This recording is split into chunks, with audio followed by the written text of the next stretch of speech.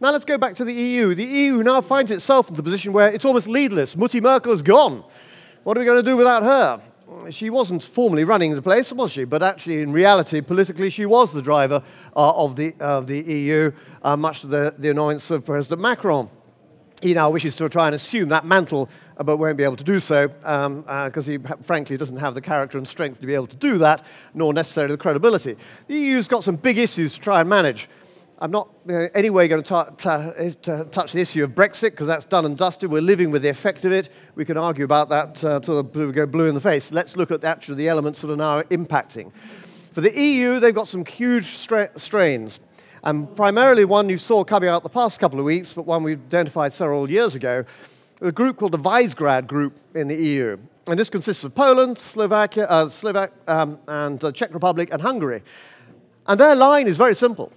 We were not run by Russia for 50 years to be now to be now run by Brussels. We demand you give powers back to us.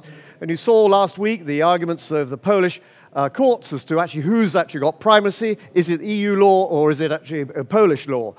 Well, actually, it's quite clear in all the agreements that have been signed, it would actually be EU law.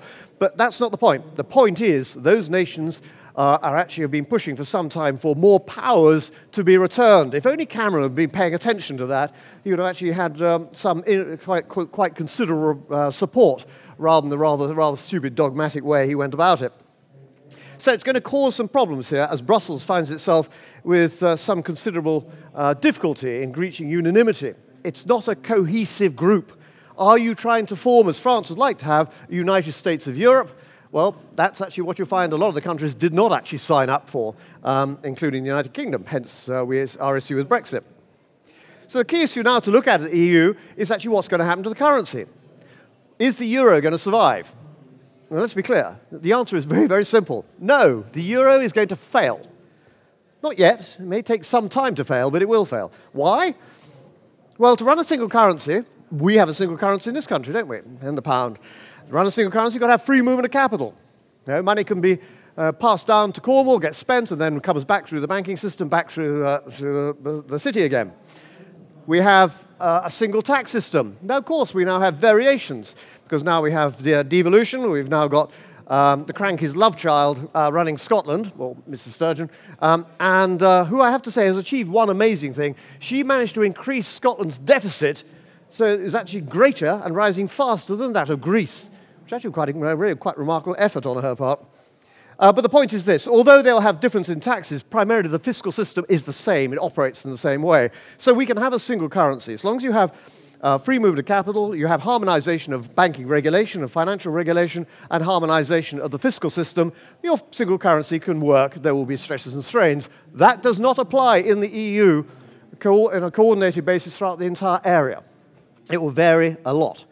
So on that basis, you're going to find those stresses and strains will eventually start pulling it apart. Are you ever going to get the Greeks to be paying the tax system, have a tax system in the same way as the Germans do? No, it's not going to happen.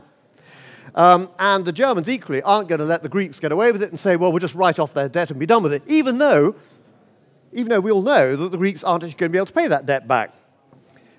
So we're in this strange sort of limbo where everyone's sort of ignoring it for the time being. Perhaps it'll all sort of go away. Well, it won't go away. It'll come back with a further crisis of confidence in the euro a little bit later. There are things they can try and do about it. It's been done before. It was done in Belgium, oh dear, now it's about 70 years ago, but also in South Africa. You split the currency. So you have a domestic currency and you have an international currency. So in the case of Greece, you would maintain your debt in euros. The debt, effectively, has now been made without date on it, so it's never-ending debt because it's never going to be paid back. But you just have a low-cost endless debt just sort of sitting there, and it'll stay in euros. You then have the tradable olive or something like that, which devalues by 25%, and the Greek economy starts moving again. Unfortunately, they won't do that. It takes a level of imagination to try and carry that out. But I can imagine in due course, you may well find the euro splitting almost north-south between a euro and a zero, as you'll find the southern countries operating in a rather different manner. That won't happen yet, because there hasn't been enough pain to actually make sure that decision has to be made. So they'll try and stay with it for the time being. So that could happen in 10, 15 years, but it is a matter of time. Overall, what you can find, though, is the stresses and strains in the EU in terms of differences in terms of growth. This is where you're now finding, in terms of Eastern Europe, the problems they've had there in attracting more investment coming in because of the fall off in confidence if they don't think the EU is going to work as smoothly as before, therefore people are holding up investment. Why is this? Well, one of the reasons is because we left. The EU does not want Britain to be seen as a success story by leaving the EU, not necessarily out of personal bitterness, but actually just in terms of making sure the rest of the club stays together. Because they sit there and say, well, look, they've broken away and done quite well, why don't we? In the same way the EU doesn't want to actually see Scotland joining, because otherwise you'll find the same argument with that with the Catalans in Spain. It ends up as a dysfunctional political problem. So the EU is going to find that really quite difficult.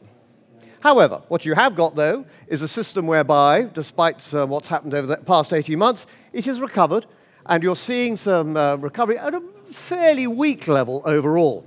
The primary benefits obviously have been some of the high-tech companies, but what you're now seeing, though, is a probably greater movement now towards some of the more domestic ones as you look for more of the value areas starting to pick back up again from the areas that were so very heavily hit. So the EU is going to find trouble. Where does the leadership come from? Is it from Germany? Well, name one other German politician, apart from Mutti Merkel. And the answer is, well, it's really quite difficult. Unless you happen to be German, you wouldn't know it. So that sort of lack of dynamism, leadership, vision as to what happened next, every time the EU finds itself in that sort of position, it tends to actually economically lead to certainly a slowdown. And I can't see at the moment any particular drive as to which is actually going to be pushing the economy much faster. Bear in mind, they've done another huge amount of QE, and they're going to continue that support. One of the continuing themes that we're going to see over the next few years is this level of central bank support. If you go back, let's say about 30 years ago, to any economics book, you'll actually find, look up the phrase there in terms of being able to have quantitative easing. And it didn't exist.